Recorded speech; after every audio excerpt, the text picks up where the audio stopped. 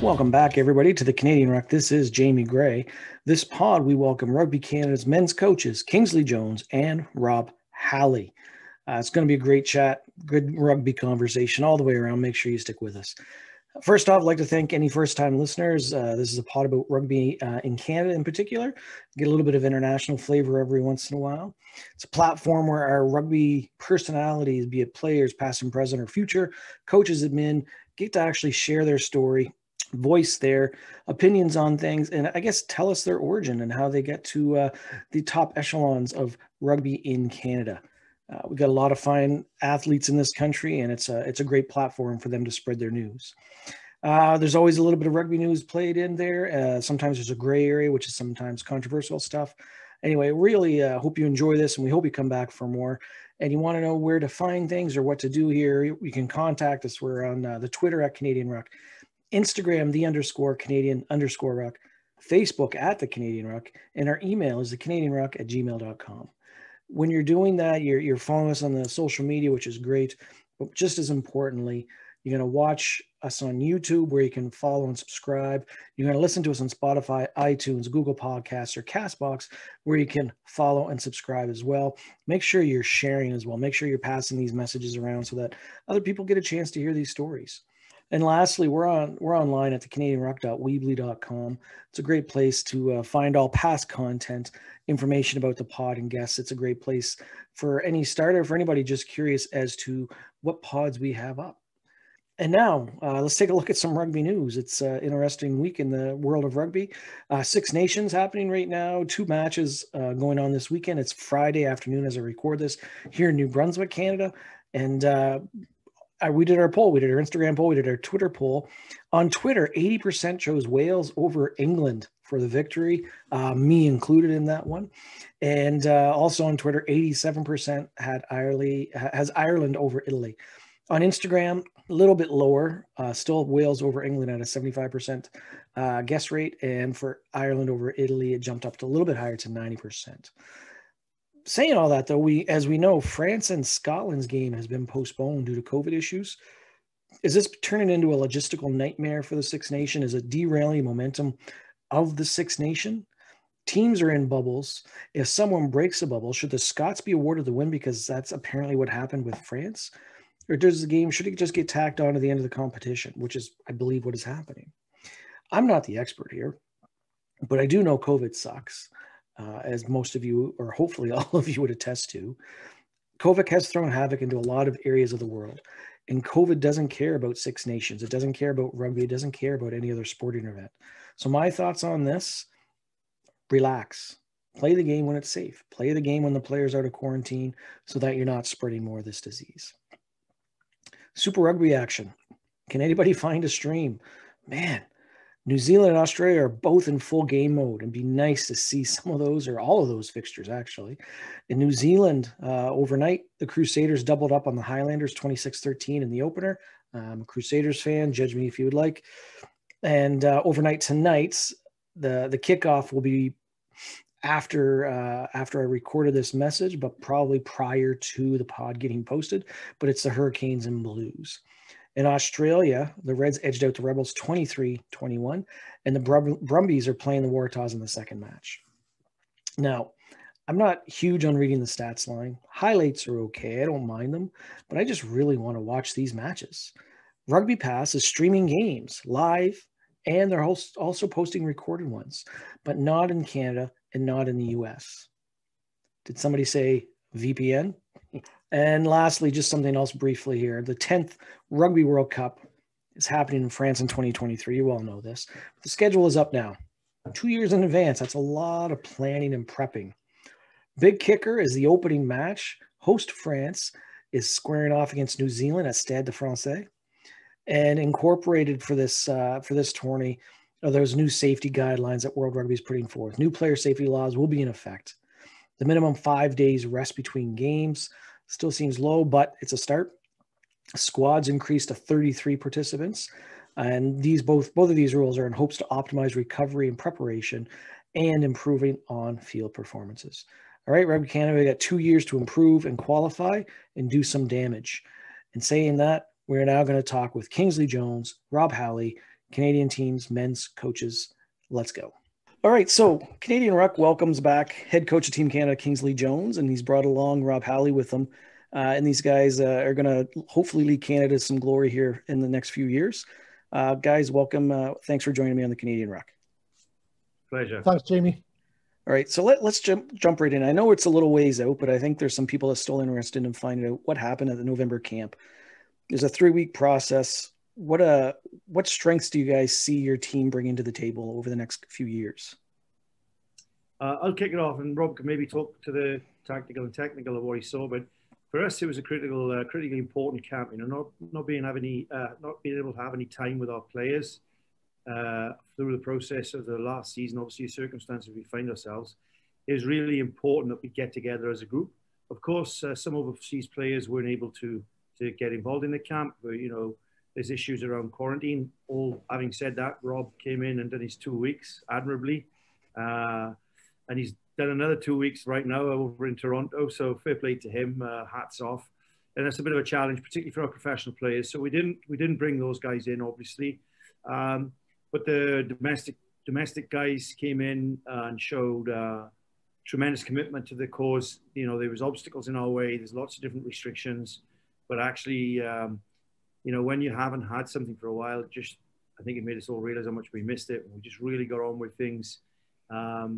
You know, the actual attitude and approach from everybody, the coaches, the players, was spot on, and so meaningful, so useful for us, just to build some stuff around our culture, just to talk about our targets and you know, our mission and vision, and you know, also around obviously an opportunity for Rob, particularly to see some younger players, to see the players he hasn't seen at first hand, for us to have something to assess our players on, because obviously the most difficult challenges for us in terms of our depth charts and our pathways is knowing who is where at the moment. And as I said, not playing rugby for a year is a very difficult one. So looking forward to the kickoff of the MLR. I hope it helps prepare our players for their pre-season they're currently in. But yeah, it was a huge success as far as we can be concerned, with no hiccups, no you know, scares in terms of COVID symptoms, and yeah, it was super positive. We had 2 scrimmages out here. Players applied themselves really well, and some really good performances from some younger players as well. Mason Flesh, to mention one, really put his hand up. You know, he got called into it a little bit later in the selection process, and wow, you know, him along with a couple of other younger guys really impressed. Awesome. So, Rob, what about the technical aspect and the new players that you were seeing? What did you think? Well, and new coaches, to be honest, James. Look, personally, from my perspective, it was just good to be back coaching again. It was good to meet the people that I probably have been in communication on Zoom, in fairness to how Kingsley had organised it. We had a number of Zoom sessions back in, you know, as early as August and September, in terms of preparation and hoping that the camp would go ahead. So in terms of the organisation and the communication, I think that sort of set the foundation and really gave us, as a coaching team, a really solid platform to actually then arriving out in Canada was, for me, was the nuts and bolts to it, Jamie, to be honest, because I was meeting players for the first time. So as coaches, you almost believe in terms of the players are an end product of the competition that they're involved in. And I think from the outset, speaking to Kingsley and coming over to be involved in Rugby Canada, the involvement with Toronto Arrows and seeing the number of Arrows players involved in Rugby Canada, and also actually to get up to speed with the Pride and the Academy, which obviously, you know, Jamie and Phil are doing so much good work with. And then just to see that competition, just to see a game, I think the players and the coaches were excited to be involved in the first game. And then obviously coming to the technical and tactical issues of the improvements, we were able to see that difference between the first scrimmage and the second scrimmage. So I think there were a lot of boxes that I don't like saying ticked, but I think we learned a hell of a lot of information from seeing players. Personally, I did at first sight, working with them, how they learn, how they communicate, their skills, and actually enjoying coaching rugby and forgetting how lucky we are to be involved in a game that we all love. I think that's fair. I think I know I had chatted with a few players after the camp, and they were just excited to be able to train with people again and be on the pitch with people again, with their teammates.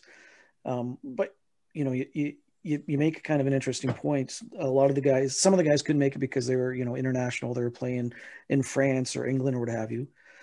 But what does that say to the culture of the team? All these guys like a Cole Keith driving 20 hours or more from, you know, or however far it is from him to get from New Brunswick to out west, and the guys coming up from the States. And how does that bring this country together as a team for you guys? What does that say to you about these players?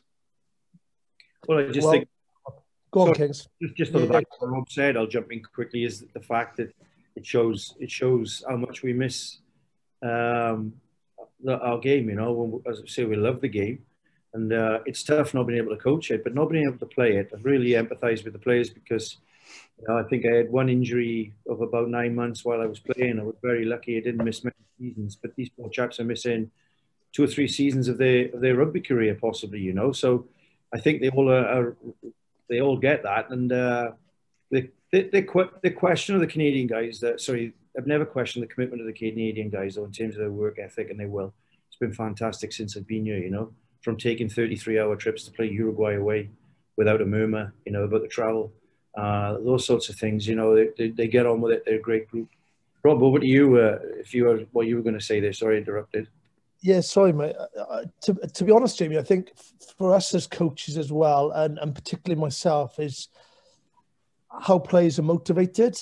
And I think, you know, Kingsley, one afternoon we run a motivational session with all the players, and you know, back in probably a tier 1 country, where that's New Zealand, you know, Wales or Scotland and England, that, you know, majority of those players from the academy, they've got one sole goal, and that is to play for their country. Obviously, with Canadian players, it's far different. They're involved in family businesses, they're doing master's degrees, they're in college, and, you know, they're trying to do a number of other things outside of rugby to see that commitment within our camp in actually improving them, whether it's technically or tactically.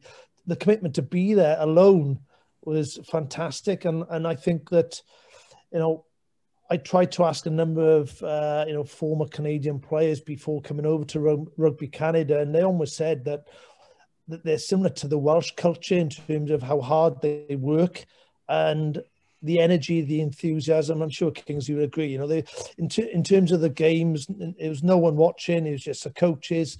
And the energy and the enthusiasm in the games and the scrimmages was just unbelievable. And certainly I learned a lot about, you know, the Canadian culture, and in particular those players that played, you know, well, played and trained for, it was nearly 3 weeks, Kings, wasn't it?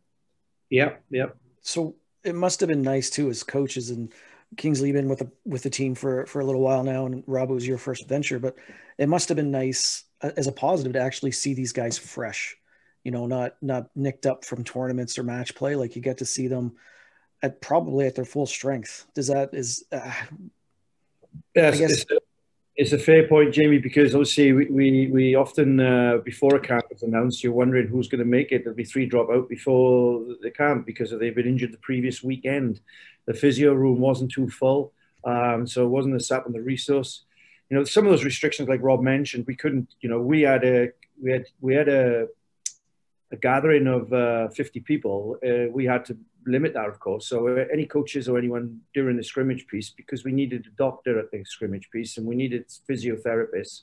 So it's quite funny. I mean, some of the coaches had to sit in this building and watch it through a live feed, the scrimmage. So, you know, that's how serious we were with that side of things.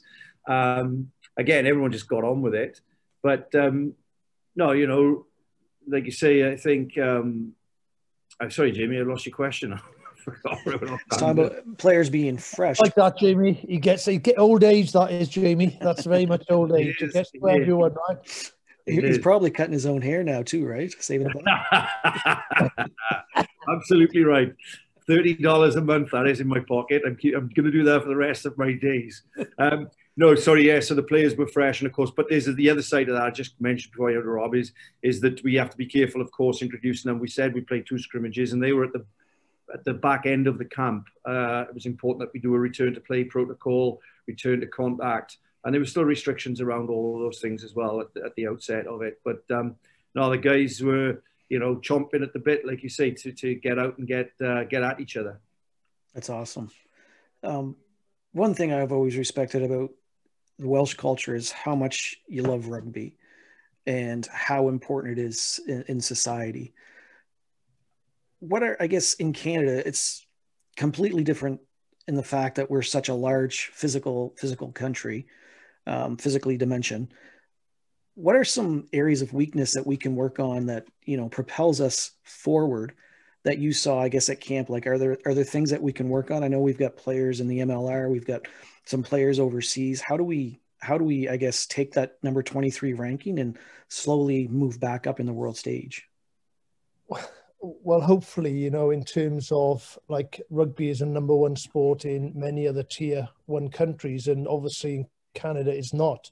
Obviously, is it ice hockey is the number 1 sport? Am I right there? Yeah. Am I right? Oh, I got something right anyway. And I think that it's technical and tactical that a lot of these players, in terms of improving their skills, and as I mentioned earlier, Jamie, about the competition that they play, and they're playing in an MLR which has improved season on season. I got no doubt there will be another improvement this season, and I just think players need to play in the best competition which is available, and then playing, particularly those players from the age of 18 to 23. And that's why I mentioned earlier, both Phil and Jamie fed more with the pride, just exposing those players to, skills under pressure, when we train. So that skill is improved. So when it comes to a game, that they're hopefully become a little bit more automated in that skill, whether that's catching, passing, kicking, tackling, focusing on the basic fundamentals of the game. And I think that's a challenge for us as coaches, where, hopefully we can improve, Rugby Canada. And as you mentioned, the number 23, and, we want to get up that table as quickly as possible. Kingsley, anything to add? That's really good. Yeah, I think, Rob's observations, he's a pretty sharp guy, and he observes straight away. The biggest challenge is, Jamie, is, in terms of the number 1 sport and the depth, obviously competition, lots of numbers, drive standards. The competition that they play in is a big factor, as I identified when I got here. Jamie, I signed in a contract extension, and I'll be honest with you, if it wasn't for a triple bubble of, the fact that we got a national academy now, place to teach players to become professional players, hopefully a homing ground for these guys to be able to go on into professional environments. We haven't even got the opportunity to prepare these guys to become professional sportsmen, to give them a fair chance to go through the door somewhere. This does that. Then, of course, we've got the MLR. That's ground. That's world changing for us. We've got 60 players now in that environment in the MLR, and I would say about 53 of those players 2 years ago were holding down day jobs. They're now in a daily training environment, training to be rugby players. That is huge. I mean, it'd be nice if it was a lot more than 60, but and then of course. The fact that the World Rugby window has now changed to a July, August, September, October window, November window for us. We align that with the MLR. It allows us to have a lot of time with our players.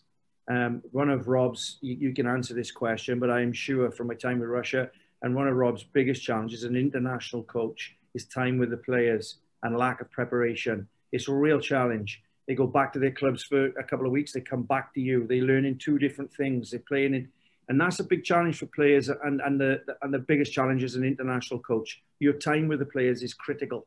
So, by that window changing, it's going to allow our players to have hopefully a 6-month season with MLR, and then the transition into international window, and then a rest period at the end.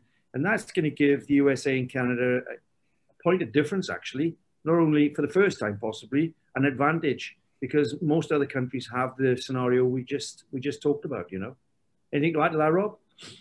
No, I agree with you, Kings. You know, I think the challenge as coaches, Jamie, is, you know, as an international coach, you just the players, when they leave the environment to go back to the club game, you just have to remember when they come back in again, the likelihood they're not going to be in that same physical shape again, or technical or tactical. So during that time that you spend in that international window, you know, they do generally get up to speed with the game, both technically, tactically, and from a physical perspective. And then they go back to their club games. And, you know, no doubt Kingsley was like this. I was like that. You actually relax as a bit of a player. You chill.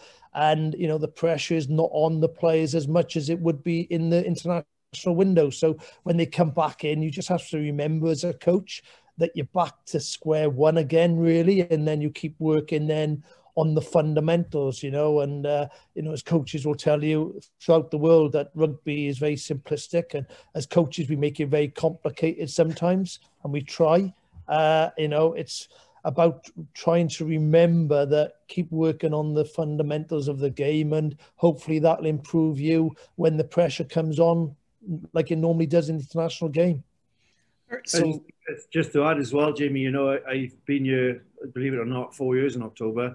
And I know this is even harder to believe. I've even made friends, and outside of rugby, and Canadian friends, and nice job, guys. Even like some of my mates in their 40s and stuff. I mean, the amount of sports that the Canadians have on offer to them. You know, where are you going next weekend? Oh, I'm skiing. Oh, I'm jet skiing. That's like seasonal. You know, oh, we're jet skiing. Oh, we're snowmobiling this weekend.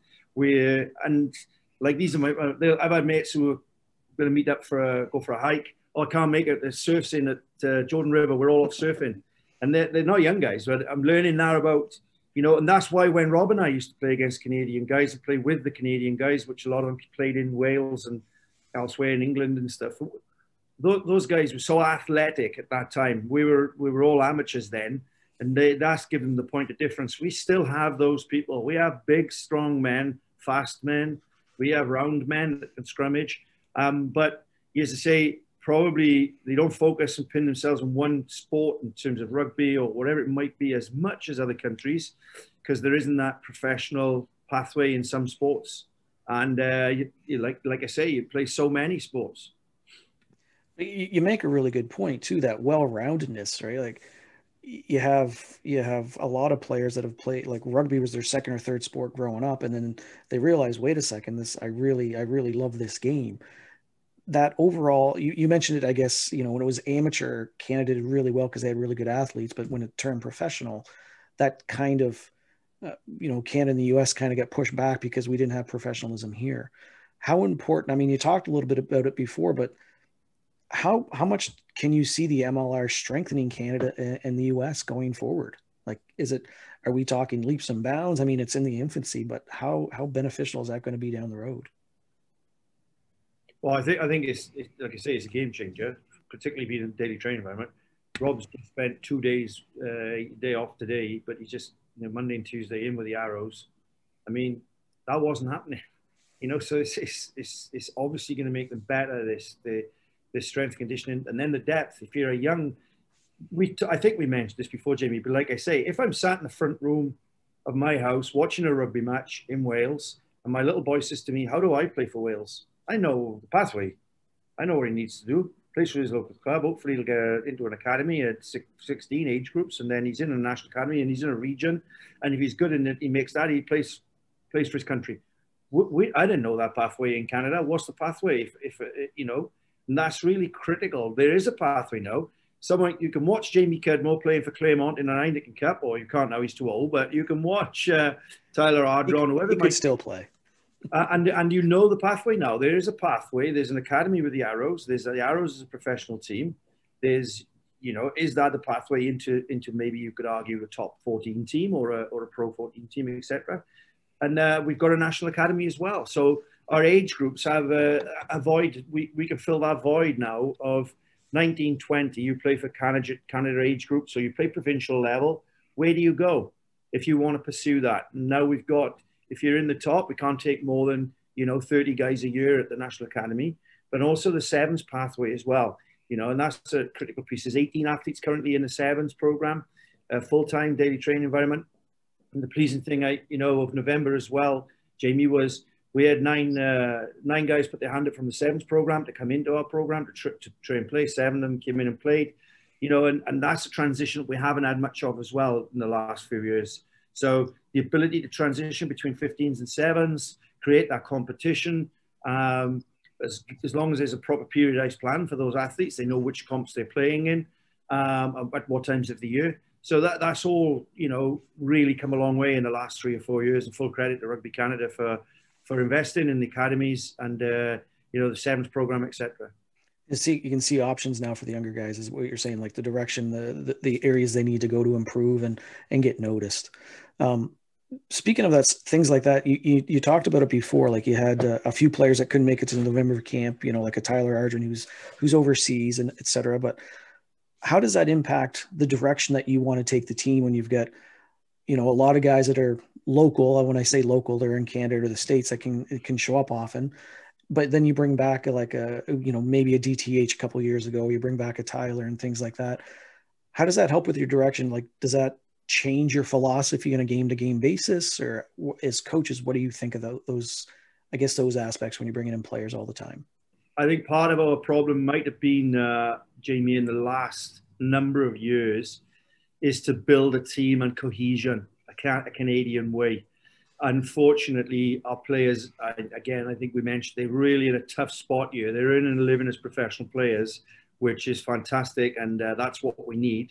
But it's kind of counterproductive, because when we need those players to be available for Canada, they're under all sorts of pressures from the club not to make themselves available, or lose salary, etc. Those are the sorts of things I know happen. So that has been a challenge. But I think with the introduction of MLR, with the introduction of the National Academy, I think we need to really look at our model. And if players are not available for 8 to 10 games per season for the national team, then it's going to work against them when it comes to 50-50 selections.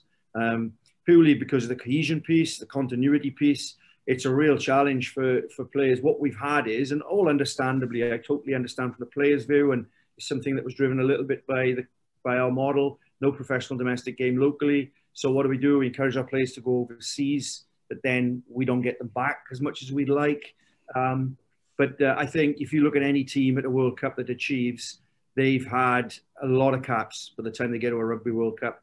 We've got to ensure that's the case with us, that we've got a spine of our team that played together for all the fixtures through the season. Of course, we pick a squad of 30. If we're gonna have a situation where we have 25 guys, possibly 20 guys playing in the MLR, and then a few guys from overseas. But I guess it's up to them to be available as much as they can, and for them to fit in to the culture and the ethos of the current other 25 players, if that makes sense, Jamie. Is the culture and ethos, is it coming from you guys, or is that like team directed? How does that break down at the international level, like for Canada, for Wales, or for a different country? Well, I'll let Rob talk to that, because we did some cultural stuff, and Rob led on it a bit as well in November. So Rob, over to you. Beautiful. Yeah, I think it's so important, the culture within the environment, and ultimately it has to come from the players, Jamie.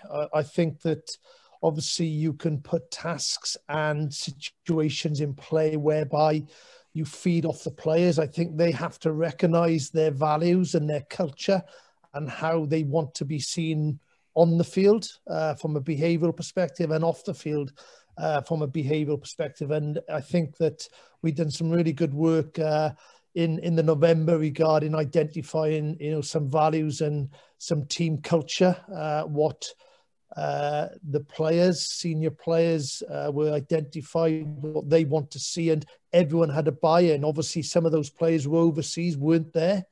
So, that's what Kingsley just mentioned or touched upon regarding, that cohesion.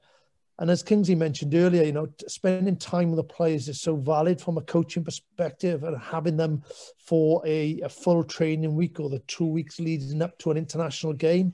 And sometimes that's not always the case when, players are playing, outside of their country.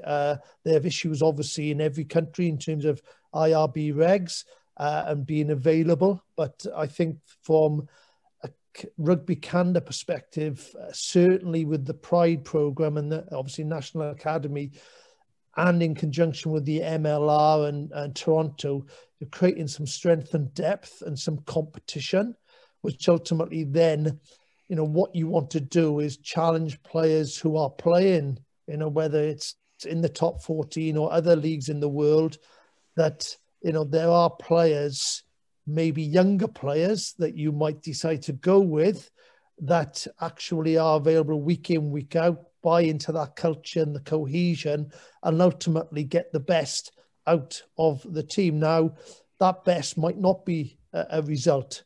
You might have to take a hit or two, but in terms of next Rugby World Cup, 2 years, then hopefully that experience through training and playing, you might have a younger model, a younger sort of player in terms of being able to perform at international rugby. And I think that's the challenge for us as coaches and players within Rugby Canada.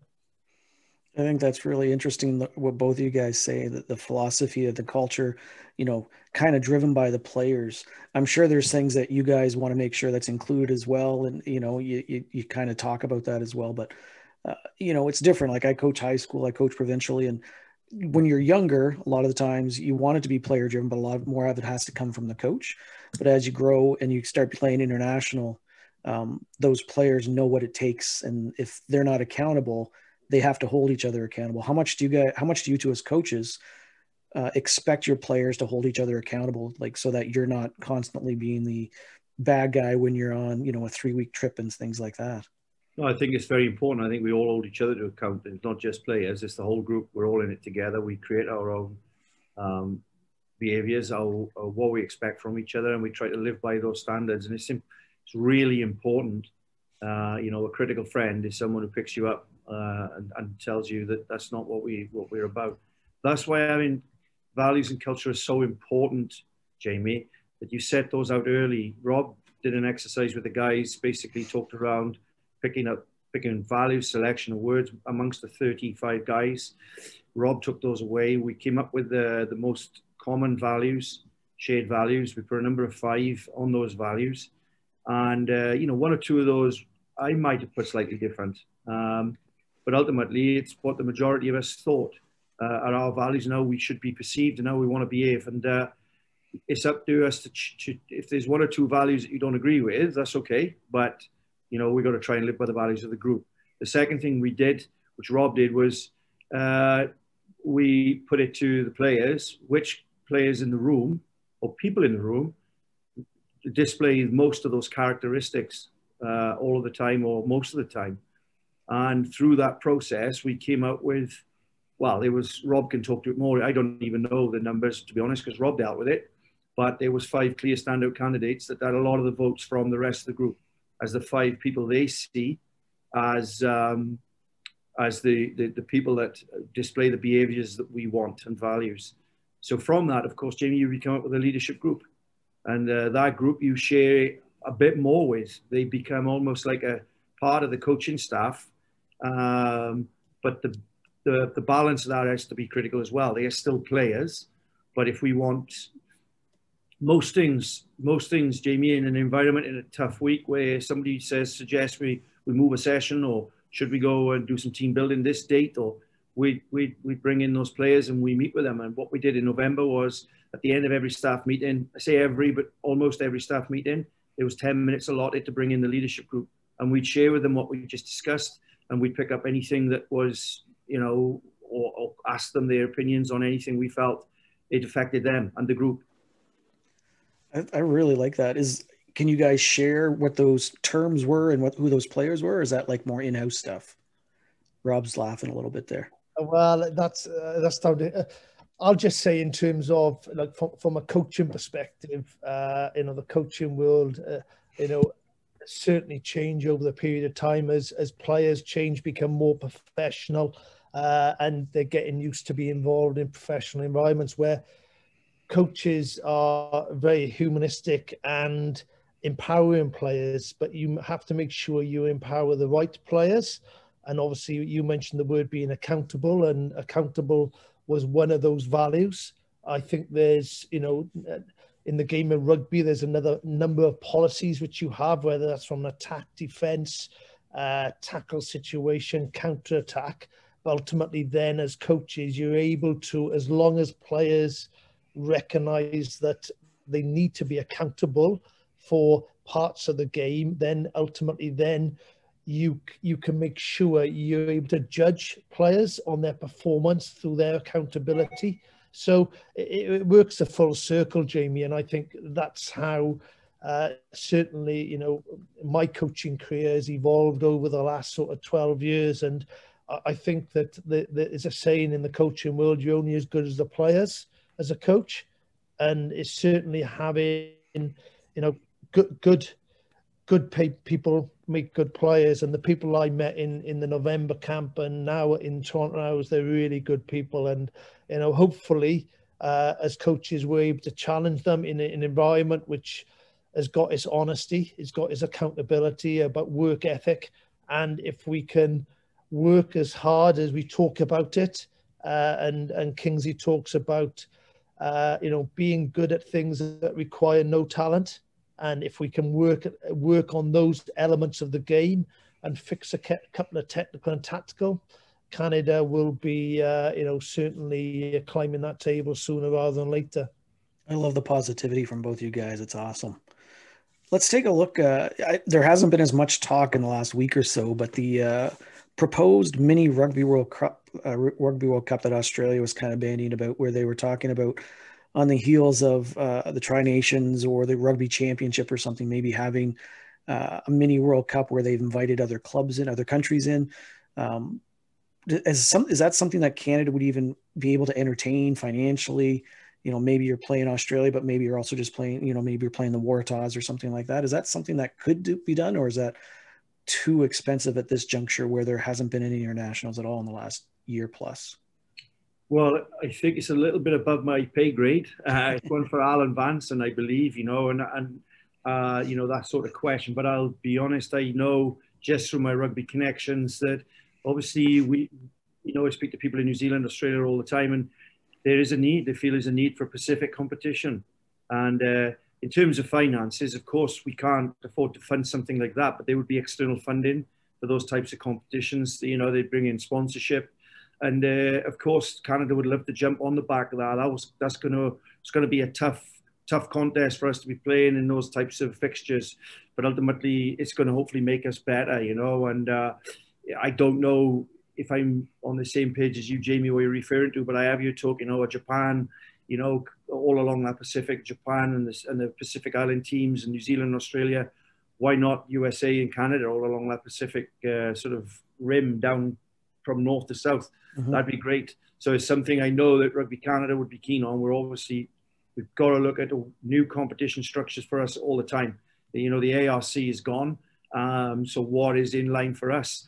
There are tentative talks going on that I'm always consulted on, but really they're all in their infancy. And, you know, as we stand right now, until we get through this or see some light at the end of the tunnel, I think we thought we'd see some light at the end of the tunnel through December and with the vaccine, but there's still a long way to go, isn't there? So we're just waiting on that sort of thing.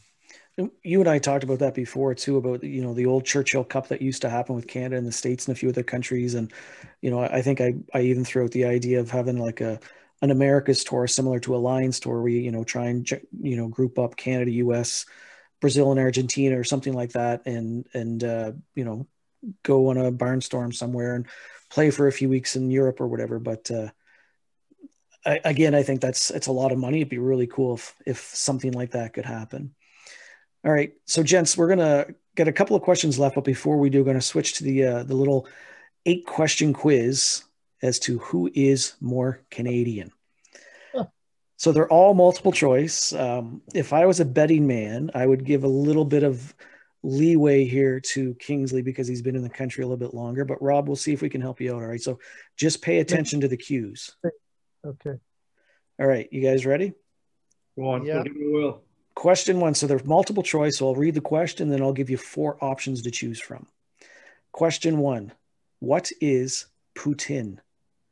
Is it craft beer? Is it a cappuccino from Tim Hortons? Is it fries, gravy, and cheese? Or is it a hockey player from the 70s? It's fries, gravy, and cheese. Rob or Kingsley, what do you think? Same answer as Robert. I've observed people eating it, but I've never actually eaten it. I will be honest, but It's absolutely delicious. Can we? Because I know. I think. Oh, I shouldn't say that. I shouldn't say that. Can we have a supplementary question to that part B? I don't have. Do you have a question to ask? So, if you had to translate poutine, what would it mean? Cheese and gravy, I think, or fry. I'm not sure because my French isn't that strong, but I think it basically just means fries, gravy, and cheese. I thought it's meant like a messy. It's a mess. It could be that as well. I don't like cheating. Hey Siri, what is poutine in English? Siri. It's not telling me. Didn't hear me properly. All right. Question 2. What is Canada's only bilingual province? Is it A, Ontario, B, New Brunswick, C, British Columbia, or D, Quebec? I think it's New Brunswick. New Brunswick. What do you think, Rob? I agree with Kingsley. Well done, guys. Look at you two go 2 for 2. I'm impressed. Question 3. What is Canada's national sport? Is it A, hockey, B, lacrosse, C, curling, D, none of the above, or E, A and B? A and B. A and B. Hockey and lacrosse? That's your final answer? Well done. Good job, guys. Well done. Look at that. You guys are that was a close one. I actually knew that one. So I was confident on that one. All right. Question 4. What is Canada's biggest export? Is it A, maple syrup, B, crude oil, C, trees, or D, hockey players? Crude oil. B. Crude oil. Okay, that was quick. What about you, Kingsley? Well, I don't think we export trees, so I'll say crude oil. It is. It's crude oil. True, we do export trees. We do, but not. We do. Maple syrup would be quite high, wouldn't it? I think it is quite high as well. Yeah, it's a good question, actually. That's a tricky one. That's a tough one. All right, the last few questions all have to do with Rugby Canada, and all of them are with the men's program. So we're going to go back. In the 1991 Rugby World Cup, Canada lost in the quarterfinals 29-13 to which nation? France, Wales, New Zealand, South Africa. I remember it because the game before was the big fight, wasn't it, against South Africa? Yes, so the quarterfinal was New Zealand. New Zealand, Rob? They have a score against New Zealand as well. New Zealand. I can remember who was the scrum half who played that day. It was Morgan Williams. Because Morgan was in Cardiff with us when we were in Cardiff, Jamie. Okay. So, yeah. Awesome. All right. Who has the most tries for the men's team all time? Is it A, Taylor Paris, B, James Pritchard, C, DTH Van der Merwe, or D, Winston Stanley? That's a tough one. I'll let Rob go first because I know the answer. Okay. Bring a DTH. You're going DTH? Yes. Right answer, Rob. Well done. Well done. Thank you, Kings. All right, 2 left. You guys are tied. This is impressive. I'm really impressed here. All right, who is Rugby Canada's most capped player? Is it Al Sharon, Aaron Carpenter, Winston Stanley, or Nick Blevins? Rob, let's go back to you first. Oh, you chucked it there. You coach with him right now. Yeah, it's Carps, is it? It is Carps. Yeah. Kingsley, you knew that one, right? Yeah, it's Aaron. I know that one. He played his last game for Spain. It was actually his last game for Canada. It was his first game with me and his last game with me in our victory over Spain. And caps? Do you know, Kings? How many caps, James? Probably 81, James. I think. 81, I think. I think it's 80 or 81, yeah. Last one.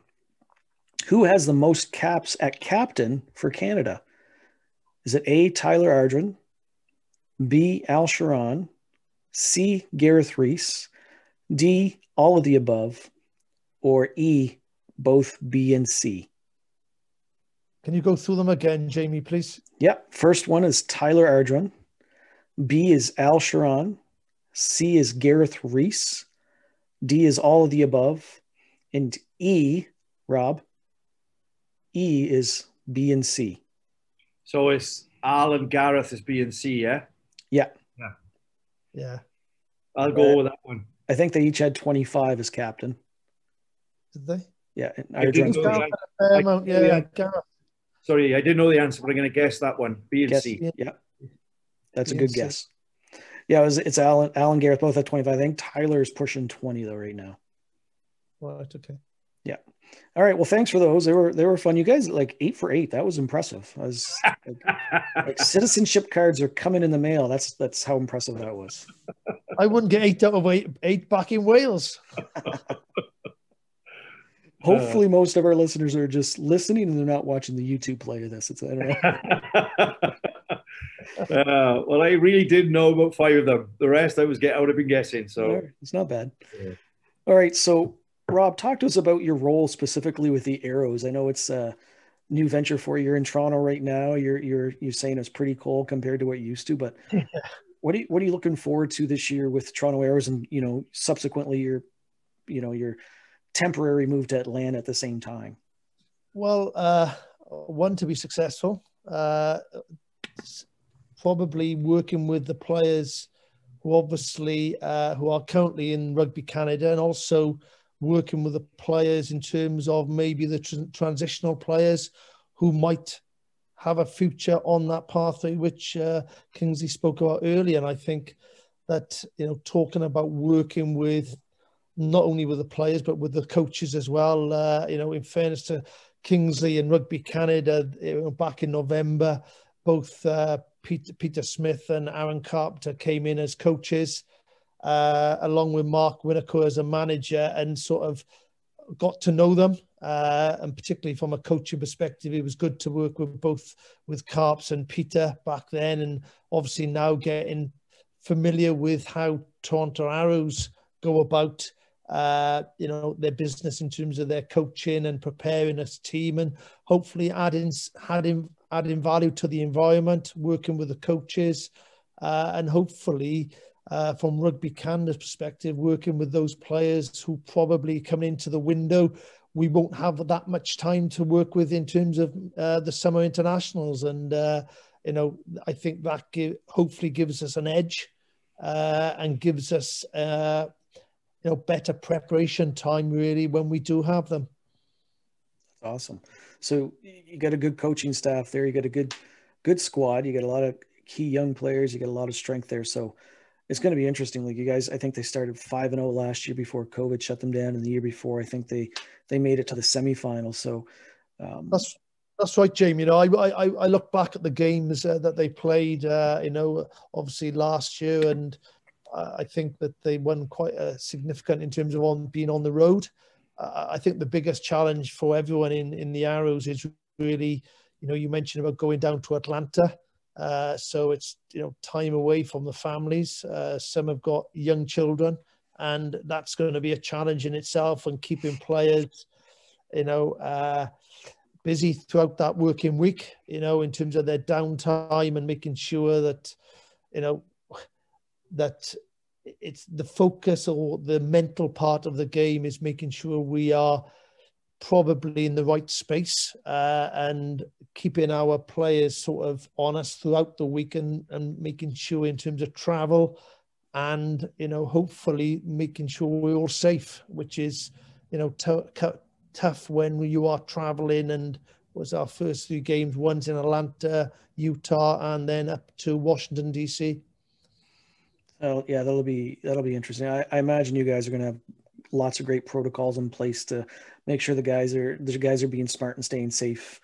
100%. Yeah. And that's the key, and that's the challenge for everyone, to make sure that our environment is safe. It's a bubble, and everyone is discipline within that bubble as well.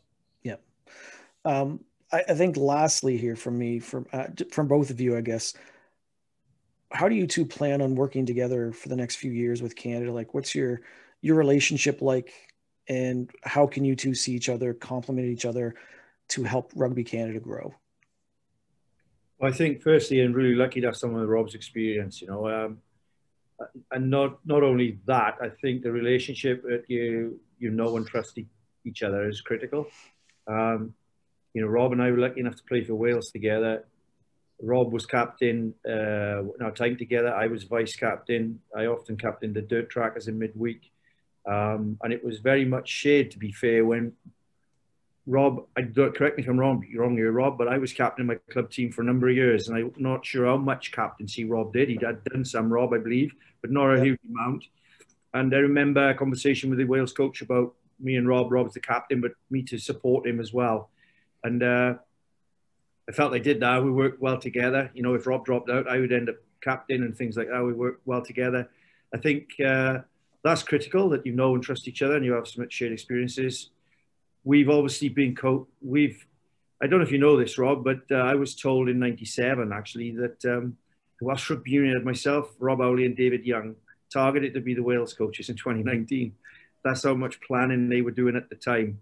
I was told that by a Welsh development or someone who was in hierarchy in the Welsh Rugby Union a few years later. What I'm telling you that for is because we were both supported by the WRU in our coaching development in terms of being fast tracked. When I was at Sale Sharks, Welsh Rugby Union would send a coach development guy to spend a week at the start of the season, a week at the end of the season, assessing us, helping us. And I remember actually sitting in a car with him one day up in Manchester, and Rob, he was on the phone to Rob, who was at the Blues at the time. If you like, we were kind of his. We were the targeted guys they were trying to fast track. And through that, I think we have a lot of philosophies and understanding, not the same necessarily all of it, but a lot of philosophies and understanding has come through from our last 25 years being mentored by similar people, if not the same people, and also playing together and knowing each other. So he's got a huge experience, high level experience is the key thing in terms of international rugby, tier 1 rugby. And also he knows what it takes to win. He knows the winning formula. So hopefully we can implement that to Canada. It's obviously not as straightforward as bringing a template.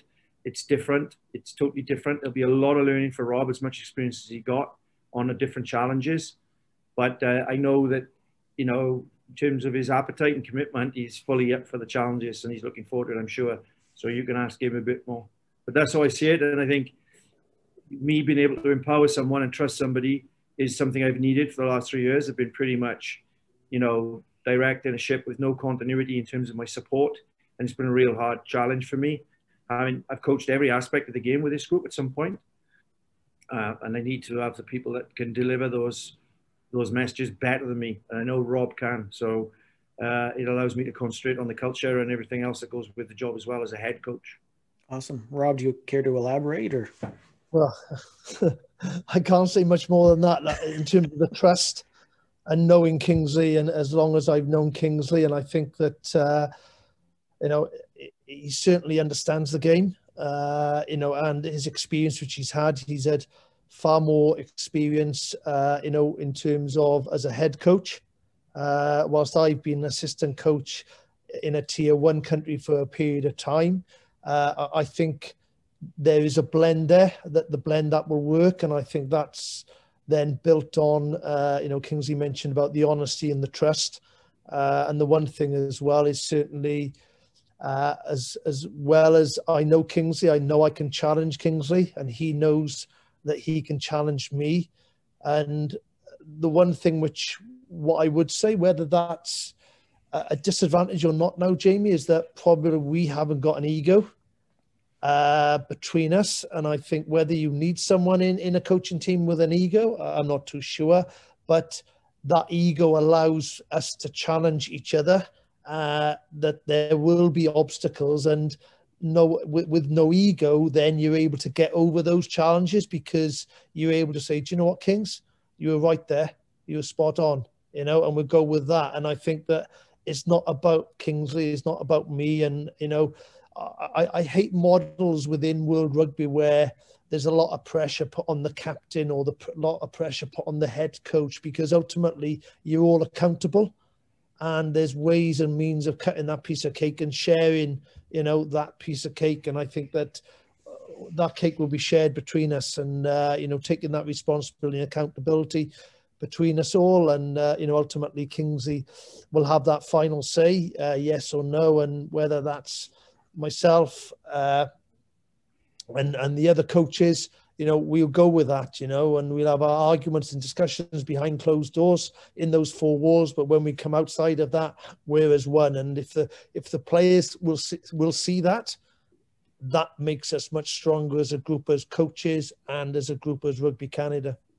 That's awesome. I think you guys are on the same page, but you both talk about, you know, questions and maybe not agreeing at times, but I think at the end of the day, if everybody thinks the exact same way, then nobody's really thinking. So if you guys can challenge each other by looking at things from different perspectives and behind closed doors, and then coming out with that unified front, it's going to be great for our program. It's going to be great for our country, and it's going to be great for rugby all around. So that's awesome.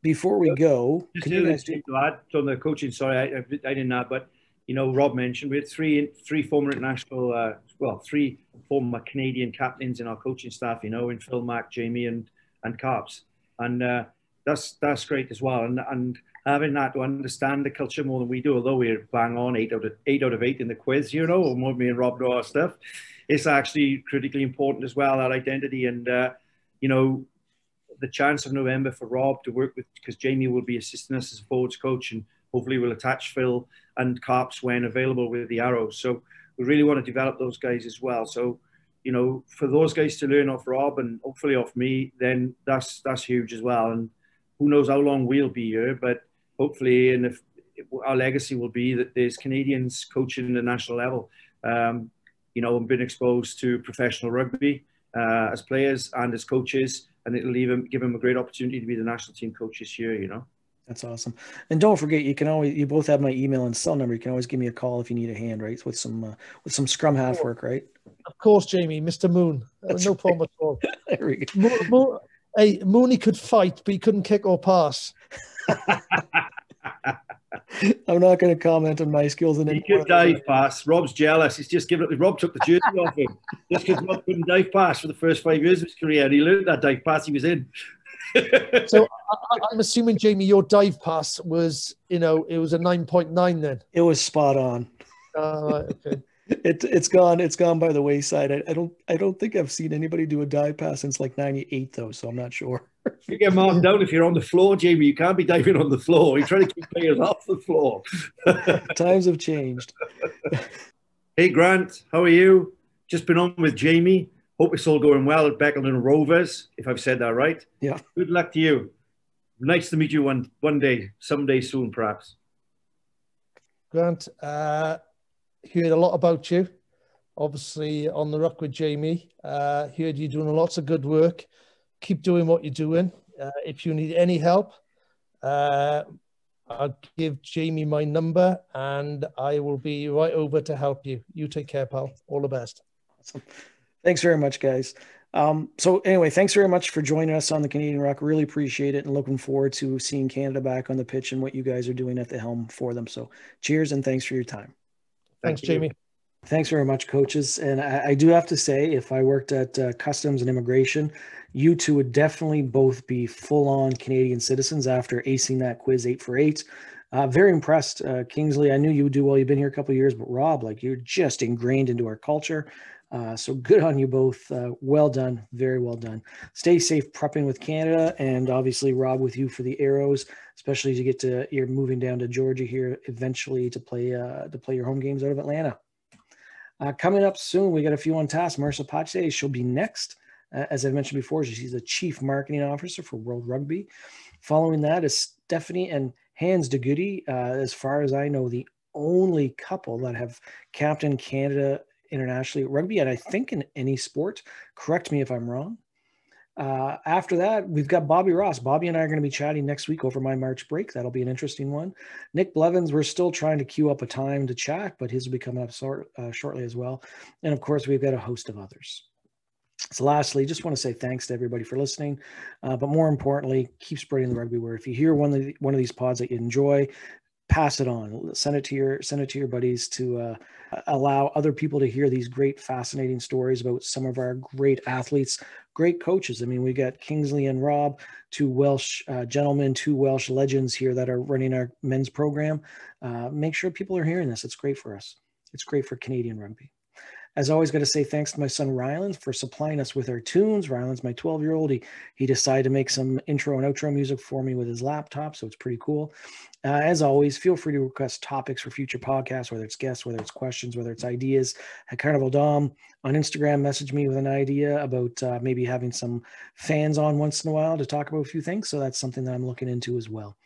Lastly, this is Jamie. And until next time, I want you to stay safe, stay healthy, stay sane. Most importantly, keep on rucking.